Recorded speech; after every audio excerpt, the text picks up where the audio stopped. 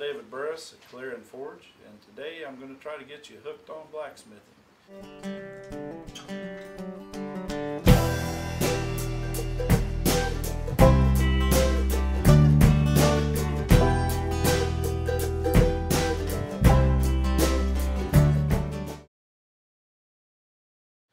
We're going to be making 3 styles of hooks. One thing people wonder when they're just getting started is, where do you get the raw materials to do this with? Well, scrap yards are a good source.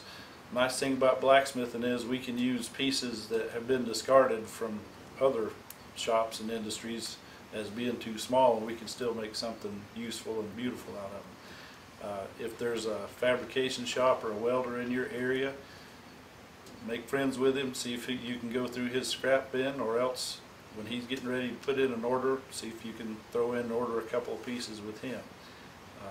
There's steel suppliers all over the country, so just make a search and find your resource, and get the best deal you can. One thing I tell people when we start shaping iron, if you've never done this before, when you get steel really hot, it moves like a really stiff clay. So if you've ever dealt with modeling clay or clay, the way you stretch it out, or what the process is called drawing out in blacksmithing, is you create pinch points. And whereas with clay, if you pinch it between your finger and thumb, you can move the clay forward and make it longer. At the anvil, of course, this is too hot and too stiff. We have to create the pinch point between the hammer and the anvil. So that's what we're going to be doing. The first thing I'm going to do is make this a little bit shorter. The way I'm going to do that is, at the anvil here, I'm going to use a tool called a hardy. It's like a little stubby chisel that fits in the hole, which is aptly named the hardy hole on the anvil. And I'm going to take them 6 inches. Going to cut that most of the way through, and I can break it off. Now, these are what we call bolt tongs, because they've got a space here. If you were working on something like a bolt, you can still hold your piece of metal straight. It also helps if you've got a piece you've already got a curve in, which you'll see when we get the hook done here in a little while. That's real handy to have those. First type of hook we're going to make is called a drive hook. It's a hook like you would hang on the wall to hang your backpack or hang something in the kitchen on, but it's got its own built-in nail. So I'm going to get the iron hot here, and the first process we're going to do is drawing out. It's like I was talking about the clay. We're going to pinch this material out into a sharp point.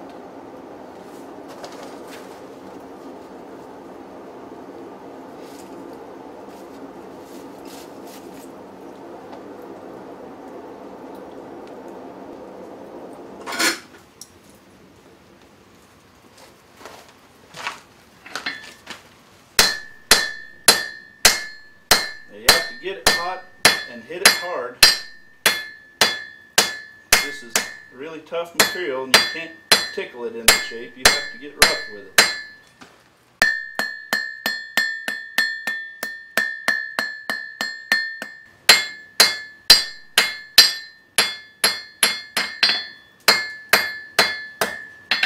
Alright, so there I've drawn it into a point, and that's going to be my nail head on that end.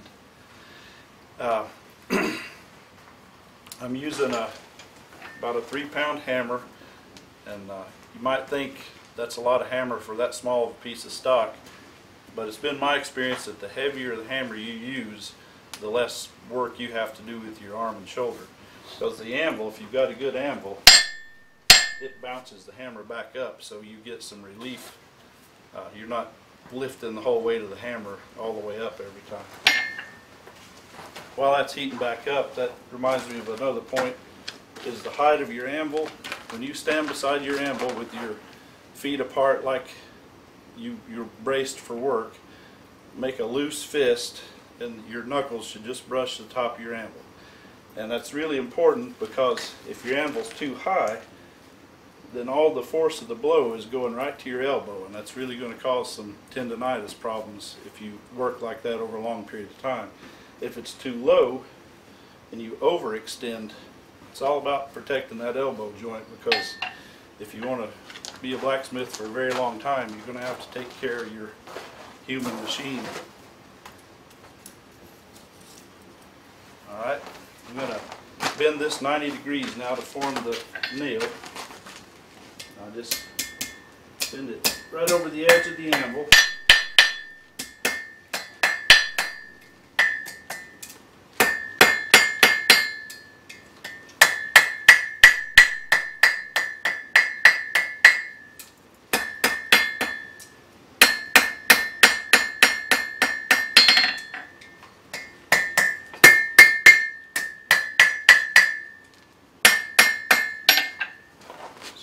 There's my nail.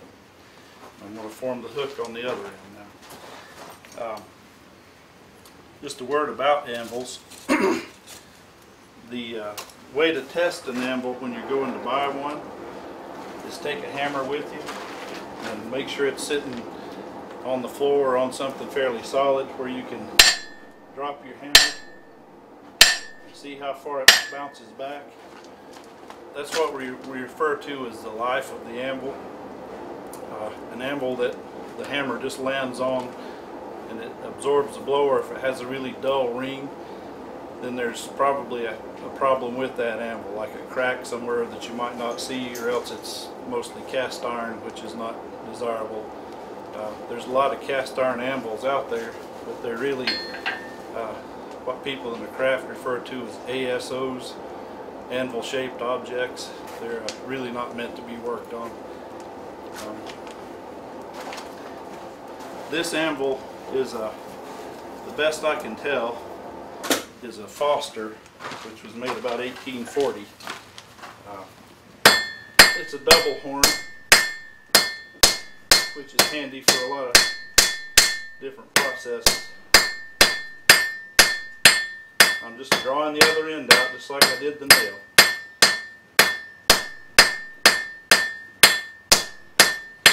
Starting back here and pushing that material forward.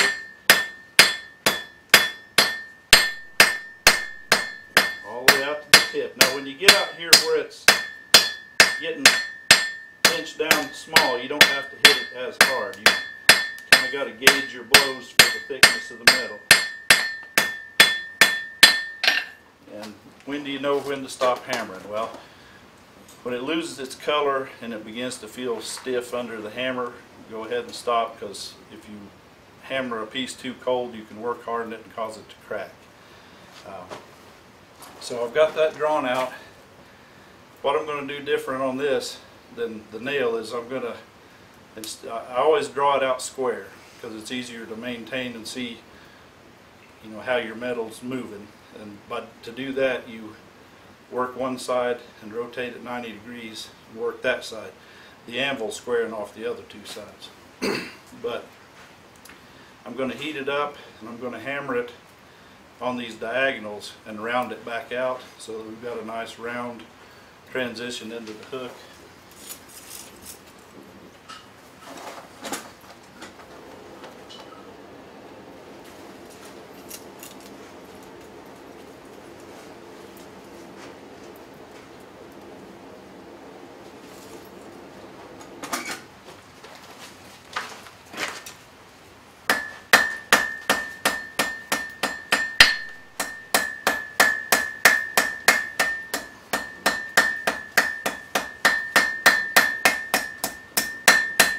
Just as you take a piece of clay and roll it between your hands to make a long thin piece, you can essentially do the same thing between the hammer and anvil.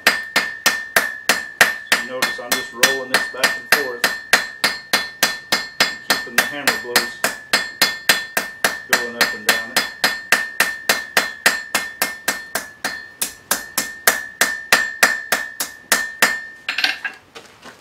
And there I have rounded it back out.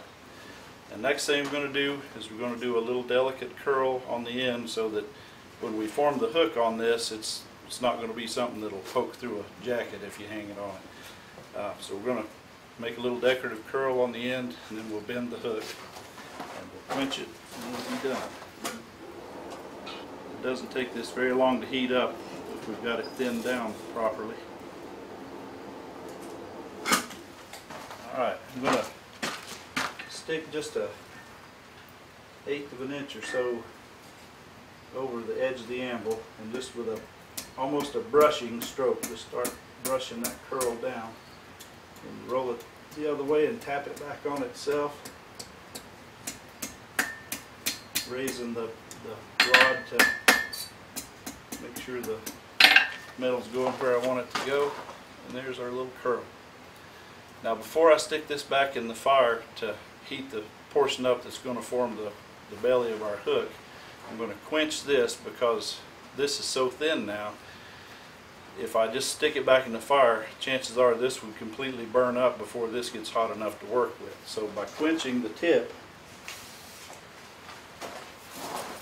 that's going to take that just long enough to heat back up that I can get the middle part hot before it burns up.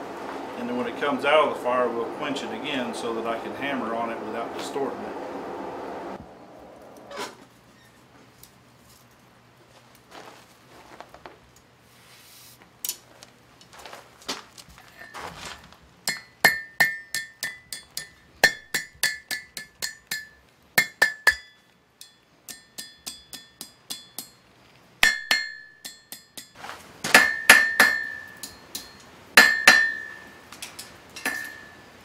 Square it up a little bit.